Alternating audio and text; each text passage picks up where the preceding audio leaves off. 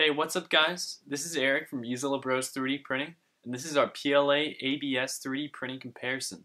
So you guys have probably seen quite a few PLA and ABS comparisons on the internet.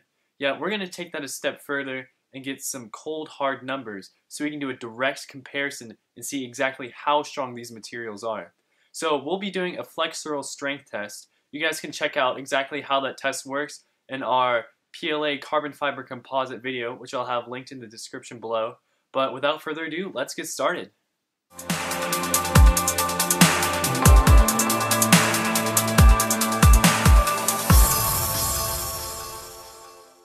So we basically ran the same sort of setup as we ran on our carbon fiber PLA composite flexural strength test.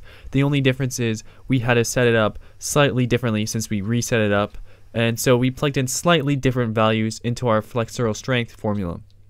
So when we actually did the test, we were actually quite surprised by how much mass the pure PLA could hold. However, one thing to notice is at the end that the PLA actually sheared into two pieces rather than just kind of cracking and bending off of the rig. So there you guys have it. Surprisingly, PLA is almost twice as strong as ABS in the flexural strength test. So PLA is coming in at around 4 times 10 to the 7th as its flexural strength value, while ABS is coming in at around 2 times 10 to the 7.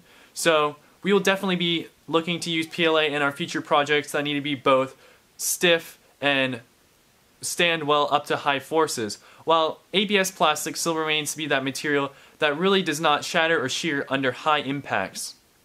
As always guys, thanks for watching. Be sure to like this video if you liked it, and subscribe for some not so usual material tests we have coming up. Again, this is Eric from Isele 3D Printing.